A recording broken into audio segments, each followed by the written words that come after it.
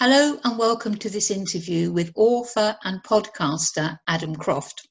Adam has written over 20 psychological thrillers and crime books, and he's sold more than 2 million copies worldwide over the last 10 years. He's also an expert in the art of independent publishing and is one of the biggest selling self-published authors. He is the co-host of the podcast series Partners in Crime, and he has featured on BBC Television, Radio 4, The World Service, The Guardian, The Huffington Post, and the list goes on. We are in for a very interesting talk. I have a few bits of very small bits of housekeeping to do first of all, which is just to point out that this interview is part of the Wantage Literary Festival programme. I'm Valery Rose and I'm one of the trustees of the festival. And as you probably all know, we had to make the very sad decision earlier this year not to have a festival this coming October. It will be going ahead, fingers crossed, next year.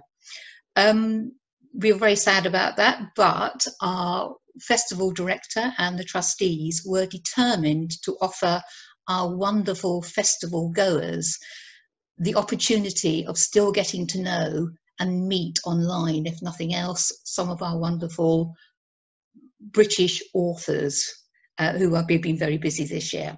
So all these events, we have a whole series of interviews coming up. These events are all free to view, but if you would like to make a donation, you can very easily do this. You just go to the festival website, you press the donate button, and you make a donation to the festival, and we will be very pleased with that. And you can also support this event by buying copies of Adam's books, and these are available at independent booksellers and online. I want to start off the interview by asking Adam about his brand new book, What Lies Beneath. And do you have a copy to hand that you can? Do you know what? I do. I am delighted to hear that. Very professional. Thank you very much. I've got hundreds knocking around here. Don't worry about that. And I gather this book was only published last week, and I gather you've been really busy over the last few weeks doing a launch tour. You seem to be doing events every day. You've just been telling me offline just how much interest there's been. That's great to hear. This is the first book in a new series. This is your new Rutland crime series. And I just wanted to know what inspired you to start a new series after your very successful Knight and Culverhouse books.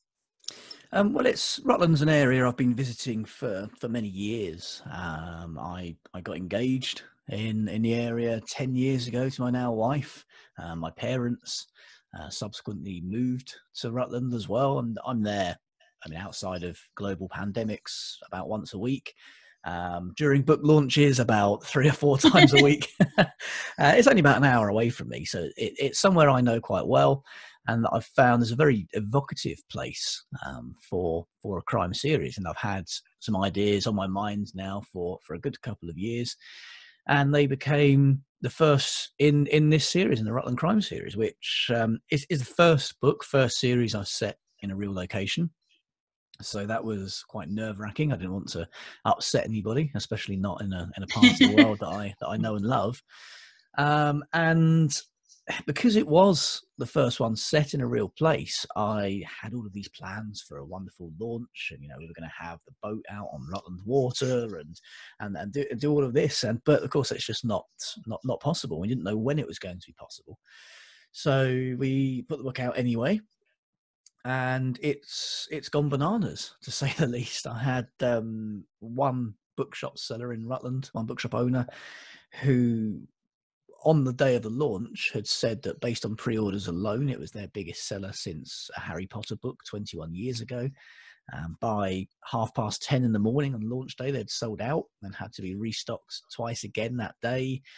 We've had 5 print runs done in the past week to keep up with demand. Some shops are being stocked every day, every other day, and it's been absolutely phenomenal. We've had lots of local retailers and gift shops, post offices, tourist information shop at Rutland Water. All of these places have been selling the books, and they've been flying off the shelves. I think based on the population of Rutland alone, which is only about 35,000, I think we will probably have given the book to everybody by this time next week, based on the number that have been selling. So it's just been remarkable, really. They've really taken it to heart. The local media and local press have been very keen to cover it, and thankfully people seem to have really liked the book as well. So fingers crossed it stays that way. It is lovely to hear about that enthusiasm, and Yeah. as I said, I think perhaps the idea of a Adam Croft literary walk or tour might be on the cards in future years, and would be. Yeah. I mean, it's lovely to hear that the tourist information place is taking it up and really embracing it, and obviously displaying it. Yeah, they're really pleased. They gave me some feedback that it's been fantastic. The people have been coming from out of the area to visit and to buy the book, to get it from a local retailer, because they've all got signed copies there as well. And he said even little things like when they go to the tourist board at the end of the year to talk about plans for next year and funding and things like that, it really helps them. So it could genuinely help boost tourism and help boost business in the town and in the county, especially off the back of a global pandemic when the shops haven't been open. Yep, absolutely. And they've been really struggling. And I know some shop owners have been telling me that they've had people coming in who've never been in the shop before, and they've been buying lots of other stuff while they're there, and it's really boosted their sales. I've had someone, one shop owner said to me that a man had come in begging for the book. She only had one copy. She'd had some kept aside for other people who were going to come in and who had them set aside, and he was practically on his knees begging her for another copy so he could have one for his friend as well. It's been bizarre, because for me a book launch is normally spent sitting here refreshing some sales pages and seeing how ebook orders and things are coming in. So to have something that physical and to be out there, and most of the time driving around myself trying to help keep these bookshops stocked up, because there's a team of only 3 others, and they're running around like headless chickens trying to keep everybody in books. And to be honest, there's been a couple of days in the past week where we haven't had any, and we've been waiting on another run from the printers, and they've been working overtime as well. So yeah, just mind-blowing, really. What a success story. I hope it continues. Me too. I'm very interested because you've got 2 other very established series that you run.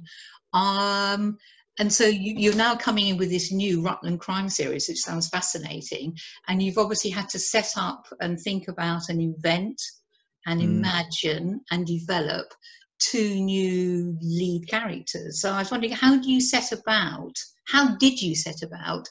forming this mental image of D.I. Caroline Hills, who is the main protagonist in your new book? Yeah. I mean, the idea I had for her up front was that I wanted her to be quite a normal person with normal flaws, and not to be somebody who, I didn't want to go down the tropes of she's a raging alcoholic or a sexual deviant, or any big darkness there. She does have secrets in her past, nothing that's of the level that we see in some perhaps slightly more cliched characters. I wanted her to be very normal, very relatable, and for me, really, the main character in the series is Rutland itself, and is the location. And for me, that informs the style of the series, perhaps more than anything else. My Night and Culver House books are quite police procedural. They're also they don't hold back in terms of the way characters talk and the things that they do. It's pretty gritty.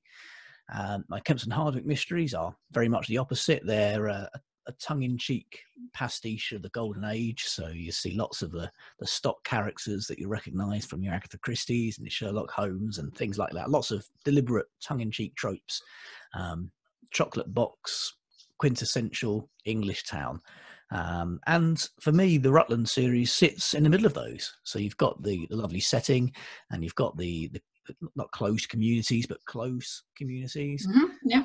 And you've got the scenery and the setting, but you've also got the crimes that are happening there. They don't happen as much in the background as they do with the Kempston Hardwick books. They are a bit more, not gritty, not gruesome at all, but they're it follows more of the police investigation and the interpersonal dynamics that come into play there as well.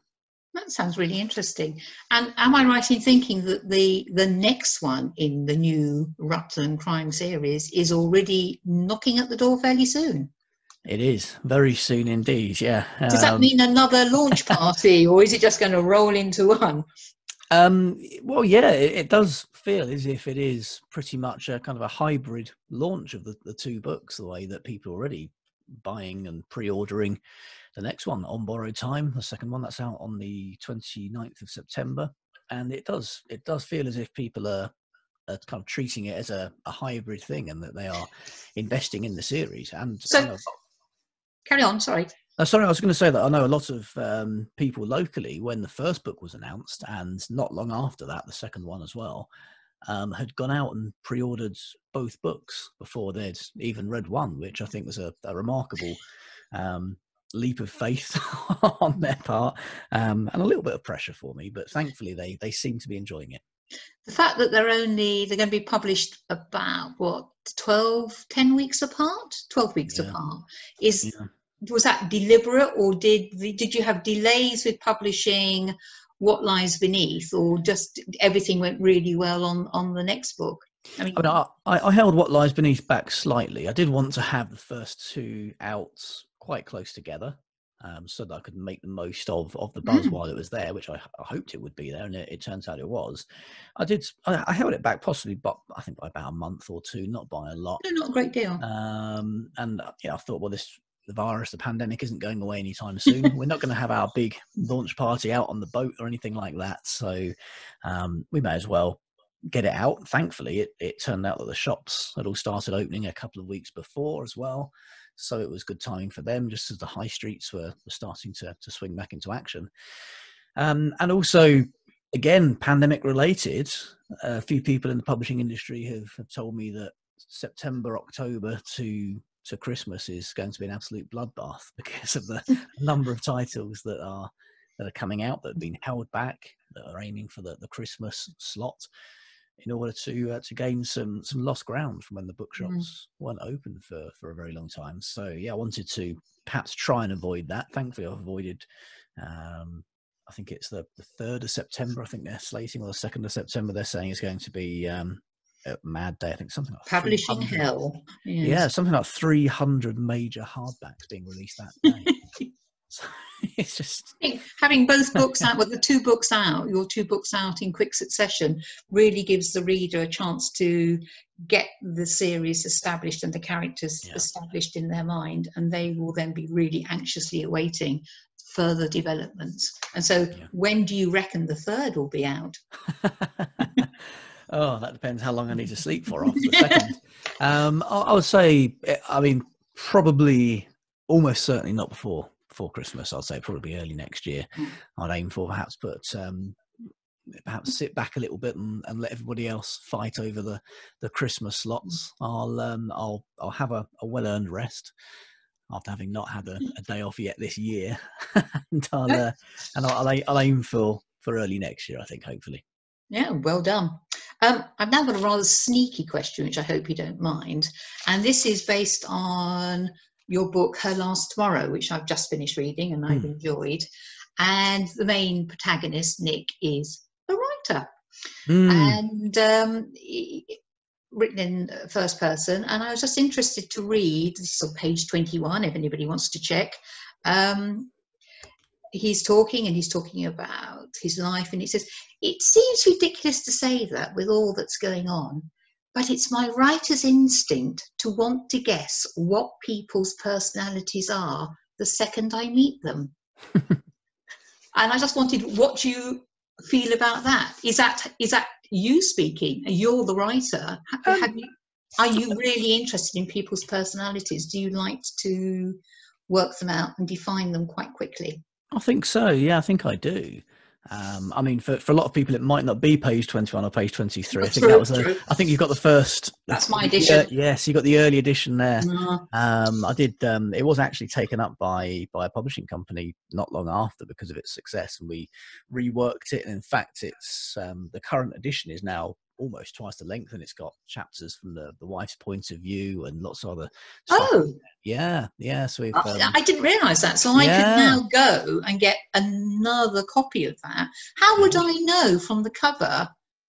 well, the cover's different. The cover's different between the two. That was the original cover that the book came out with, and there's a different cover that's kind of a bluey green, very different style. But But lots of new prints would have a slightly different cover. How would I know if I was in a bookshop and I wanted to read the expanded version and hear what Natasha, the wife, feels? Does it flash up on anywhere on the cover, expanded version, or? to be honest with you, I think largely the new version, I think, is probably, I'd imagine in most shops, probably the only one that would Right, be there okay. now. Yeah. But yeah, it's one of those things. Sometimes publishers say, we want to relaunch, repackage, rebrand this book, and I think it improved it greatly, thankfully. But in terms of whether that's me speaking, I think it is. I think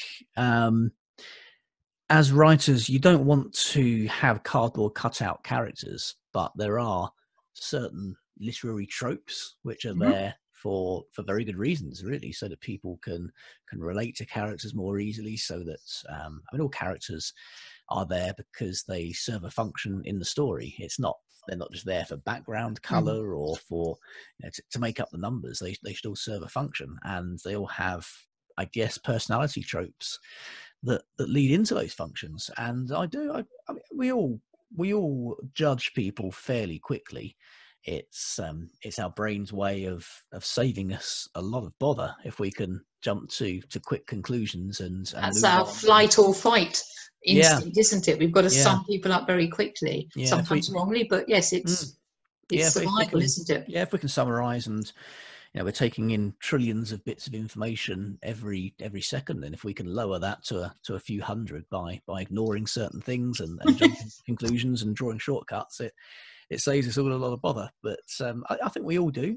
I think we all do to a certain extent. Perhaps meet somebody and you make perhaps certain assumptions, and a lot of the time they'll be wrong. And I almost enjoy it more when they are wrong. I try to work that into my characters as well. So sometimes you'll perhaps see them as being a certain personality type, but there might be a reason why that character wants the reader to see that personality type, and it might not actually be what's hiding beneath the surface. I nearly said what lies beneath. Exactly. I think that's on the brain at present. Thank you very much. That was a really interesting comment. Whenever I work at the literary festival, one of the questions that always comes up is people want to know how authors write. What's their writing regime? Because a lot of lots of people think they have a book, at least one book, if not a whole series of books in them, but can't get them down. And here you are, you have done 22 novels, psychological thrillers in slightly less than 10 years. How do you physically write?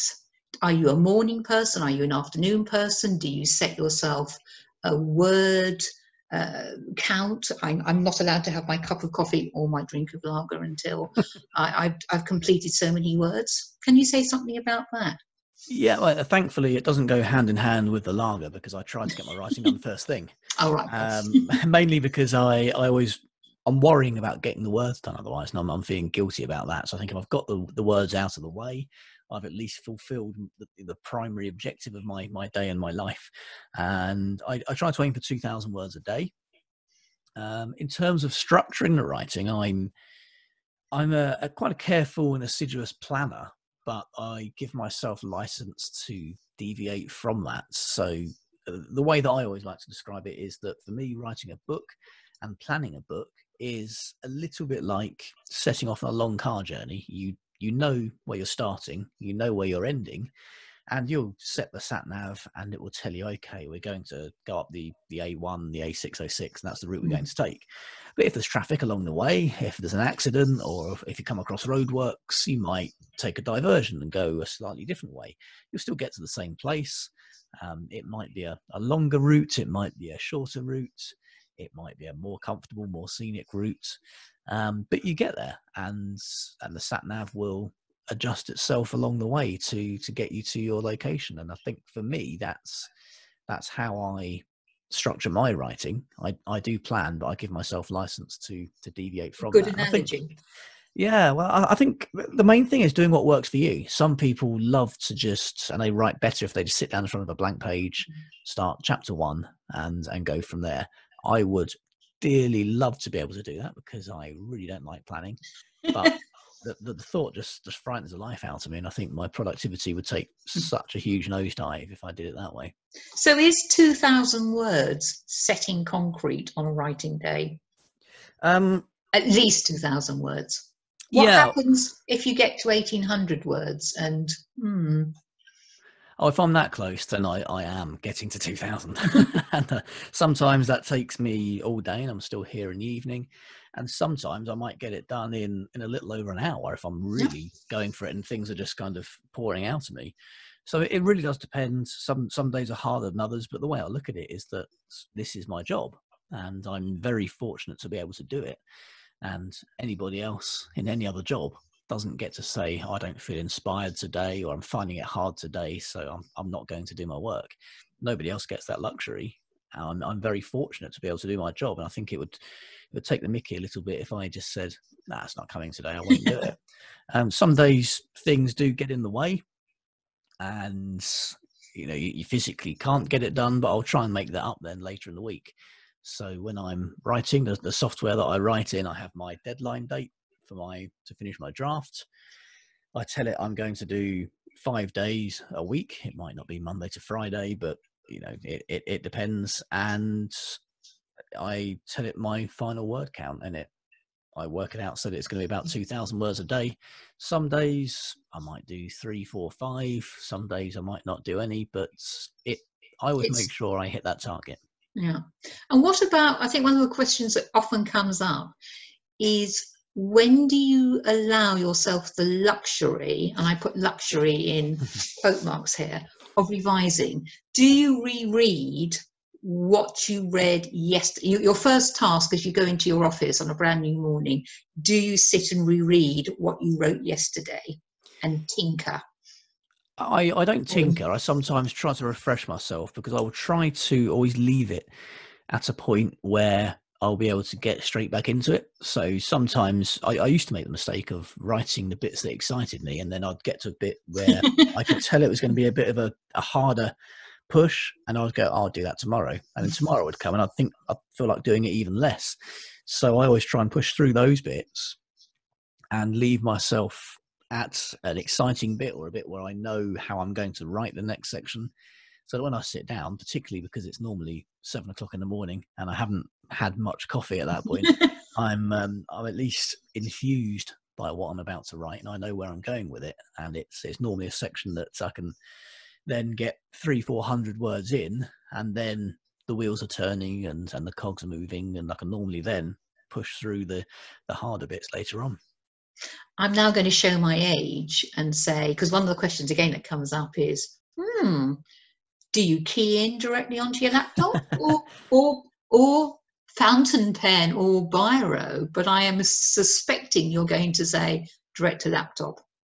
Yeah, mainly because it has to be typed in anyway. And I don't think that always follows, Well, no. Someone has to. It has to enter a computer at some point to be printed. But for me, my brain moves quicker than my hands can sometimes. So I have to type and try and type fairly quickly.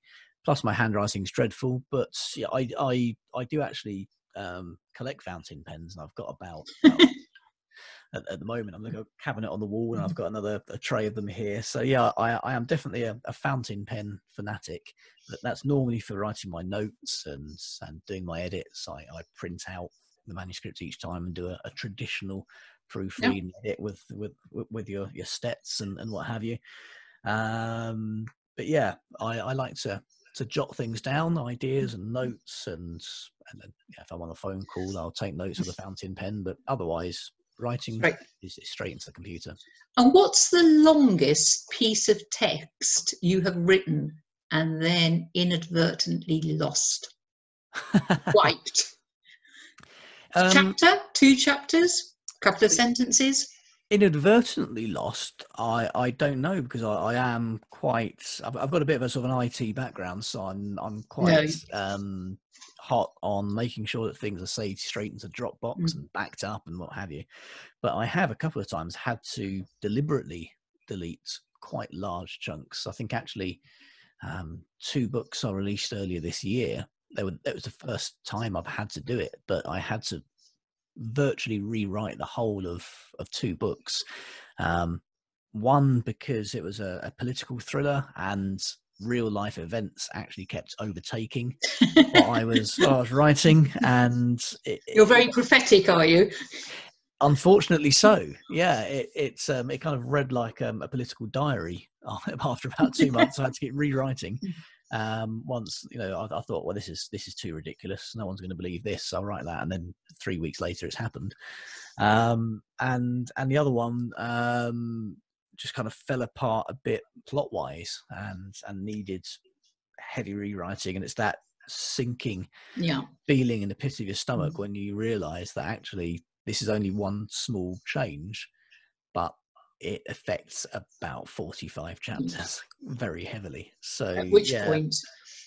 yeah, there are 2 effectively lost books out there. So I think I'll have written something like, I think On Borrowed Time will be my 4th book this year, but I've technically written 6. I've written 2 of them twice. Yeah, well, it's still a pretty good hit rate, isn't it? I think. Yeah, no wonder I'm tired. But being locked in a house for 4 months did help with that productivity, I must admit. So you lockdown has been pretty good for you in those terms. Yeah, well, I mean, they said don't leave your house, don't see other people, spend time in the garden to get sunshine, and they say that alcohol kills viruses as well. So I mean, it's no real change in my life. Well, that's the mantras I've been following for many years.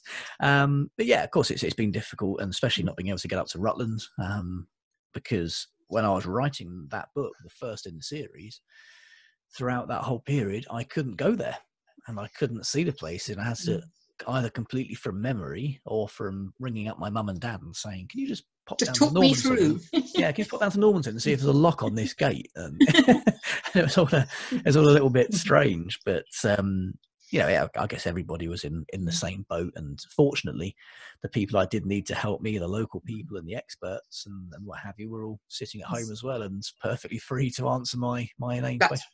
One of the great advantages. I'm keeping a close eye on the time here. One of the things I really want to ask you, and it's something I know very little about, which is, well, I know you're an advocate of independent publishing. What does that mean? Why do you think it's such a good thing? What have been the advantages for you, and what have been the disadvantages? Well, I mean, I'm an advocate of whatever works for each writer, and believe me, there are lots of days where I can very much see the benefit and the appeal of just writing the book, handing it over, and not worrying about the business side of things. But I think to publish independently, you need to be business minded as well as creative minded. You need to be able to switch the 2 on and off as and when required. That's quite a big switch. It is, yeah. It's what a lot of people refer to as self-publishing, which I don't like as a term for 2 reasons. One, it's often used in certain circles in a slightly derogatory way, and also it's not true. There's no self in it. I essentially am the author and the director of the publishing company. I don't do it myself, not by a long stretch. There's a lot of people involved. The cover designer I use has worked for all the big publishers. He's designed covers for Stephen King, John le Carre. I use an editor who's worked with HarperCollins, and there's a lot of people who are very, very talented in doing what they do. And rather than doing it myself, rather than going to an all-service company, it's not a vanity publishing project at all. It is getting the books straight out there, and me essentially doing the job of what the publisher does. So getting the books into the bookstores through traditional distribution chains, through Gardners, Bertram's, God rest their souls, and especially with everything being so digital now, it is much easier, especially with ebooks. They can be up within an hour and live and available for people to buy. Paperbacks are much simpler, much more streamlined now. I mean, yeah, this one here you wouldn't know wasn't a traditionally published paperback. It's you wouldn't know the difference nowadays. And a lot of, I've been doing this for 10 years, and a lot of the barriers were there. You could tell an independently published book a mile off before you had. You could just pick it up and you look at the quality, you look at the type, and it's not quite right. And yes, but now, no. They're all produced in exactly the same factories and presses now. But how do you find the time? Because you're writing your 2,000 words, and at the same time you have cover design and contracts and worldwide contracts, and that's a lot of balls to keep in the air. Essentially, although I direct the publishing company, I don't do all of those things. So I mainly focus on writing. My wife does a lot of the back office stuff. She effectively runs my office and works full time with me. I have 2 other people who work for me each day doing various bits and bobs and admin tasks and sorting out other bits and bobs that need doing, uploading podcasts and things like that, because as you touched on earlier, that's a whole other arm to it. So I try to focus on doing what I do best and the bits that nobody else can do, like the writing, like the speaking to readers, the press bits and bobs and interviews. And I try to find people who are better at doing the other things than I am, so I get to retain that creative control. I get to say, well, I've got a book ready, let's have it on sale next week, rather than waiting a year or 18 months. So it's got all those benefits, but it's a lot of work. So the disadvantages, to sum up, you think it's a lot of work and you need to find the right people. And obviously you've been really good at drilling down and finding the perfect people for your production team. Yeah, I mean, you can do it yourself, and I have done. I mean, I've not designed my own covers and done my own editing. I think I've always been of the opinion that the product should be as good as it possibly can. The book should be as good as it possibly can, because otherwise I think it's an insult to the readers, and I think you need to have that pride in your work. But yeah, it's still, regardless, it's still a huge amount of work. It's quite a bit of pressure, but it's pressure that I enjoy, because I know that if things don't go right, I've got nobody to blame but myself. I don't want to be, and I have been in a situation where you've perhaps a book that you've had with a publisher hasn't been going quite as well, and you're in that awkward position where you're trying to say to them, why didn't you do this? Why haven't we done that? Well, trying to put some pressure on them, and that's not a nice situation to be in. I think putting that pressure on myself, I tend to get far better results. You obviously have a very well-honed machine now. You know what you're doing. Would you recommend anybody coming into it and having written their first book to go down the independent publishing line, or what help, what support could you suggest? Where would they turn to? Because you've made a very strong case for it. Yeah, well, I think if it suits them, and if they are entrepreneurial and perhaps business minded as well, and are quite happy to take on that side of things, then it's a wonderful journey and a fantastic experience, and I still love every minute of it. Otherwise, if it's something that doesn't appeal to you and you want to go down the agent and the publisher route, then absolutely do. I'm certainly not averse to that at all. But I think, if it is something that does appeal, I've for the last couple of years now, I've run the Indie Author Mindset project, which is about essentially trying to help authors navigate the quagmire of publishing. There's so much advice out there, some of it good, some of it bad.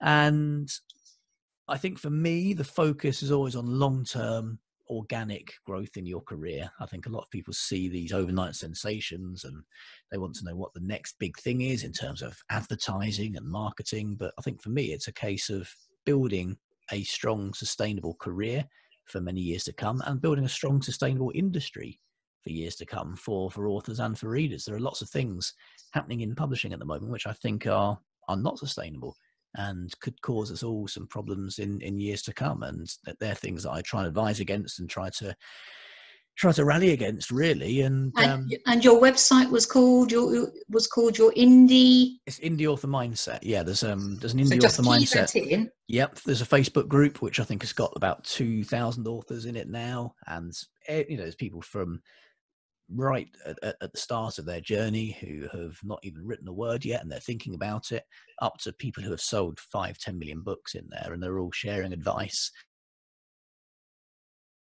and giving each other lots of help and motivation. It's a wonderful community, the Indie Author Mindset. There's an Indie Author Mindset podcast as well, which I put out once a week. It's 15 minutes. Once a week. How many hours do you have in your day? Yeah, but this is the thing. Yeah, fortunately, that only takes 15 minutes, and it's done pretty much off the cuff. I try to keep it short and sweet and succinct, and I'm very lucky that I then do that. I hit the stop button, and that then goes over to somebody else who does the packaging and the putting together and the uploading. I've also got the Partners in Crime podcast, which I present with a friend of mine, Robert Dawes, who's a crime writer, and some people might recognise him off the telly as well. He lives a couple of 100 yards up the road from me. Right, I hadn't realised that. Yeah, so we get together each week in my garden. At the moment, we put a marquee up in the garden each week and lug all of the studio gear outside to record that because of social distancing. Now, I've got to show my age again very quickly because we're running out of time. Just tell me a little bit about your podcast, Partners in Crime. Yeah, I mean, for people, what's it going to tell me? Well, for people who perhaps don't know what a podcast is, it's essentially a podcast is to radio what the iPlayer or YouTube is to TV. So it's audio on demand, normally speech-based, not music. Partners in Crime is based around the concept that we are both crime writers, and we do try to review crime books we've been reading, crime TV shows we've been watching, perhaps cover some of the major awards and things that have been going on, things that big crime writers have been saying and doing. But we hardly ever get round to that, to be honest with you. We tend to mess about a little bit, and it's quite, I guess, witty and irreverent. We don't take it or ourselves seriously. And how often does the podcast come out?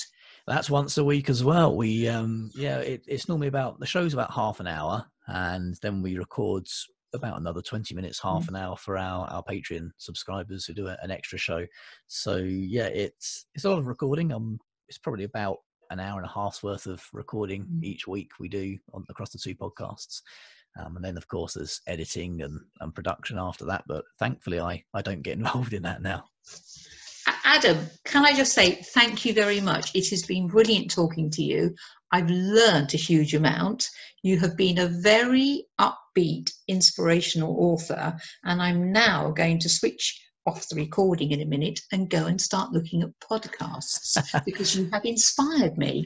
Well, thank you. If I can be upbeat after the week or two I've had at 8 o'clock in the evening on a Wednesday, I'm very happy. Well, it has been a joy to interview you. And can I just remind listeners that your books are available in all independent bookshops and online. And I should suggest that people also go online and look at your website, which I found really fascinating. And if anybody would like to donate to the Wantage Literary Festival, reach for that website and that donate button. Sorry, it sounds terribly American. I do apologise for that bit. Thank you very much. Okay, then. Good night. Bye.